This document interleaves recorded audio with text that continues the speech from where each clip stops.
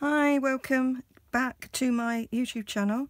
It's Jez here from Nigezza .blogspot.com. I've been very busy lately. I'm a teacher, and this is just a really busy time of year as students end their courses, meet deadlines, get things ready for the exam board, and I've just been mad busy marking. But that being said, I am now losing my year 13 students, and I always make them a card to send them on the way off to university or jobs. And so this is the card that I've designed for them using the watercolour wishes, not watercolour wishes, it's watercolour wings, isn't it, stamp set, which is a 3-step stamp set. There we are, watercolour wings, and I've stamped ready. I'm not going to show you how to stamp them because there's plenty of videos on YouTube to show you that. So last night whilst watching telly, I stamped all of these and then cut them out with my butterfly flamelet to cut them out. And I just wanted to create something sort of simple, eye-catching, a little bit pink because they're all girls. And I chose this sentiment, "The sky is the limit," which is from a celebration stamp set from a couple of years ago, but I just felt that that sentiment was perfect for sending them on the way to uni. And now I am busy, I haven't got much time, so I wanted a quick way of stamping this background. I did think of doing lots of different things that actually would take a lot of time, but I just wanted them to be quick. So in order to do this quickly, I'm using my Tim Holtz Stamping Platform, which, you know, it's not a Stampin' Up product, but it's a wonderful product, and you know, it combines with lots of our Stampin' Up stuff really well. I find it really useful because I've got rheumatoid arthritis, and so one of the things that is affected majorly by that is your hands, and sometimes they're really quite sore, and so I do find sort of picking up stamps and doing that.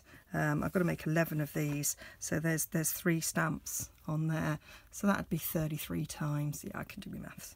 And you know, peeling them off a stamp pot and putting them back on can be quite hard. So I'm just going to show you how incredibly quick it is with this, and it's so exciting, you know, to have an affordable alternative in the UK to the MISTI, which I have contemplated on numerous times paying out for a MISTI because of my condition, but thankfully I don't have to. So I'm laying these on the card roughly in the position that I want them, and it's got 2 sides to this. You've got a rubber side, which I'm using because this is rubber, but if you had the clear photopolymer, you just turn it round to where it says clear and stick it on, and away you are. Just 2 pieces, and that's all there is to it. So you just put them on your thing, press it down, pick it up, that's it. I am using powder pink for this. When I made the butterflies, the background is powder pink. This pinky there is Flirty Flamingo, and the darker sections are Blackberry Burst. So I'm going for a subtle background, so I'm sticking with my powder pink. I'm not a pinky girl at all, but I do quite like it in the background, and as I say, all my students are girls, and so I think they'll like it. So that's it. So that's one. And the magnets hold it in place, and you just ink it up, stick it down,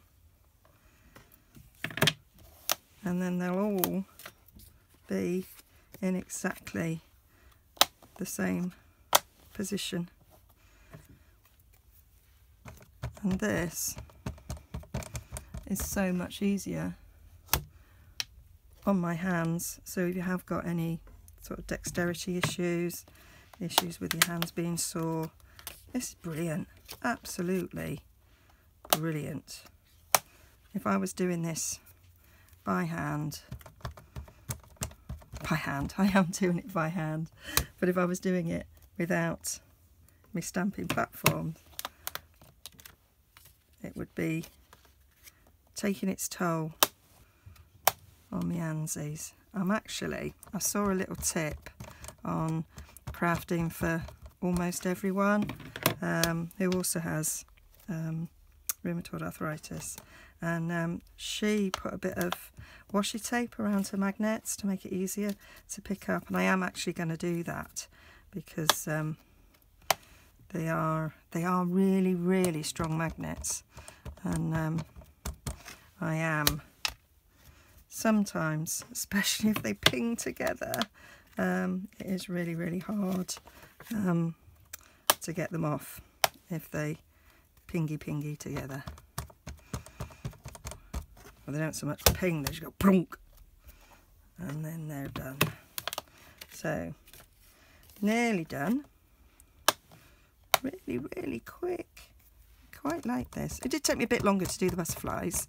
So when I did the butterflies, I cut small pieces of card about that sort of size, so that they would stick in the corner, and I stamped the powder pink main base and did each of them, and then I did the Flirty Flamingo edges, and then I did the berry burst. And what's brilliant about the 3 stamp stage one is the fact that you could just get your head right over it when you laid on the photopolymer, and you could see that it was definitely in the right place, and because the bits of paper were all going in the corner at the same place, that you knew that each one of them you were going to hit the right spot every time,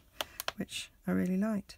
Right, I may as well keep that one in there, because now we've done that, I'll just peel them off. I'll clean them off after, and then for my sentiment, I'm just going to stick that where I want it. So I want it to be down there.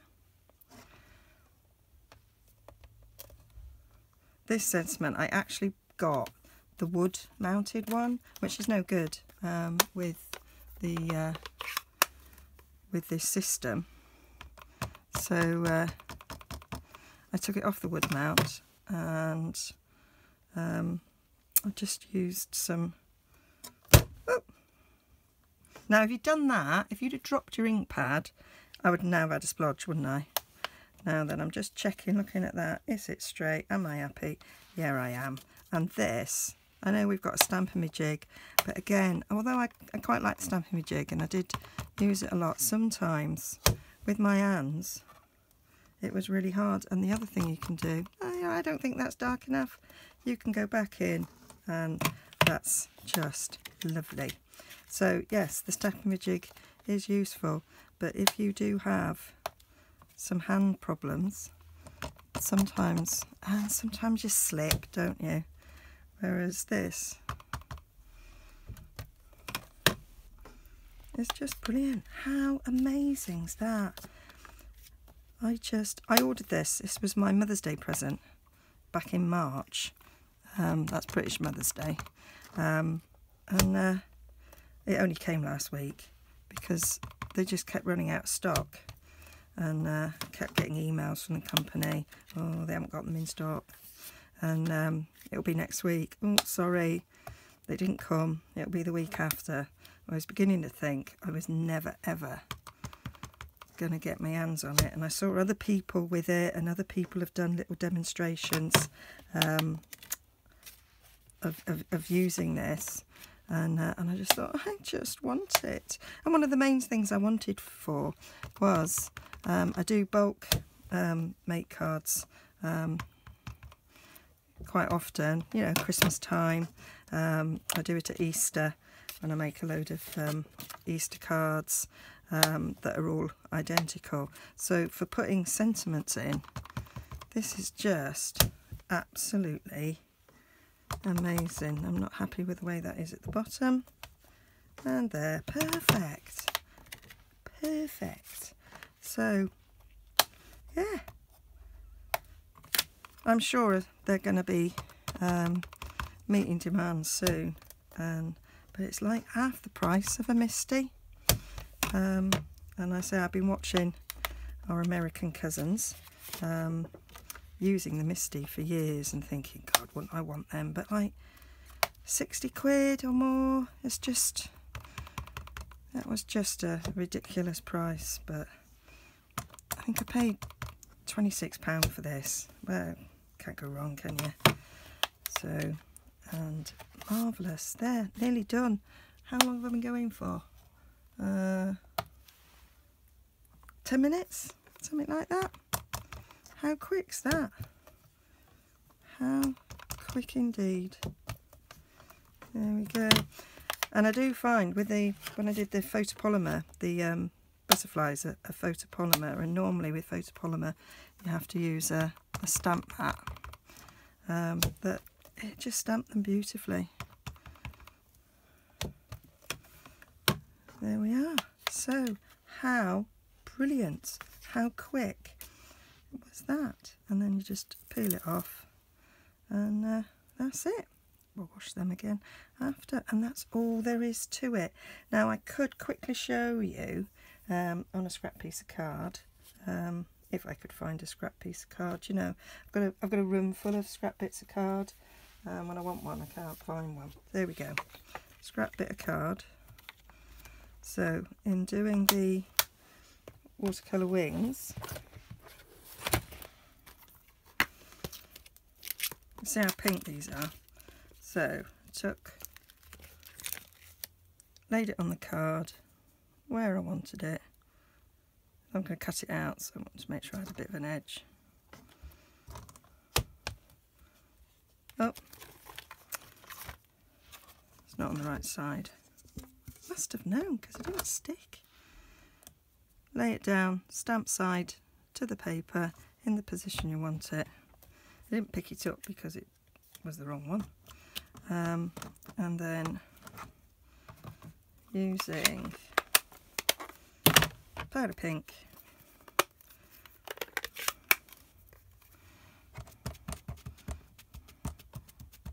I haven't got room on my desk to fold it flat that way, but when I was using it before I did.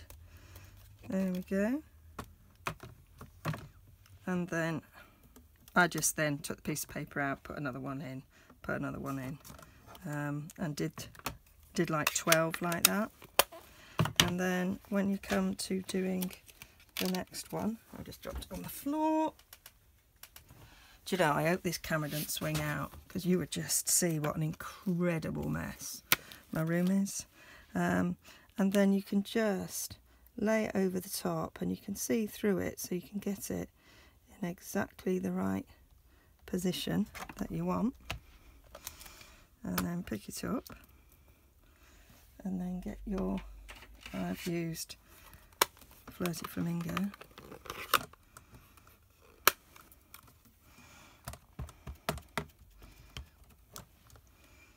Stuck it down,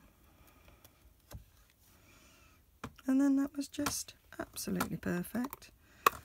And then, as I say, I then went over all the ones that I'd done, and then for the middle section, again, I laid it on so I could see exactly where it was going.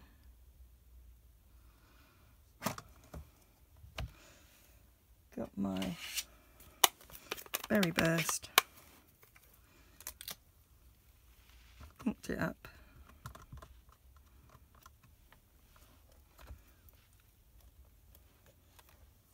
and that was that. And what I decided to do with the berry burst was give it a bit of an extra layer And that was that. And then what I decided to do was I cut them all out before I put the body in. So I cut them all out. Oh, there you go. I cut them all out first, and then I just laid the butterfly in to the top corner, lined up where the butterfly's body went, and did them all afterwards. That was the way I found it to be much easier, and that worked really well for me. And then all I did was I took my butterfly using my bone folder, and I just rounded it like that. Then I did the wings back,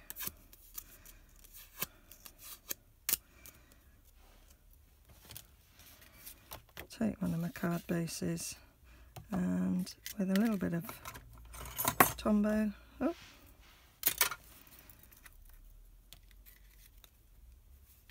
I also did a bit of dimensionals.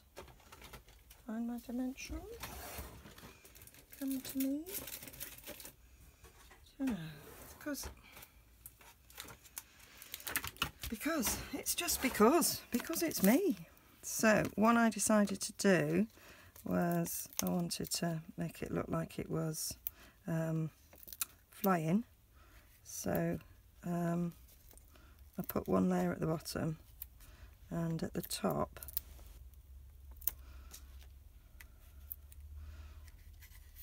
I decided to put 2 layers, so they were slightly higher to give it that bit of lift.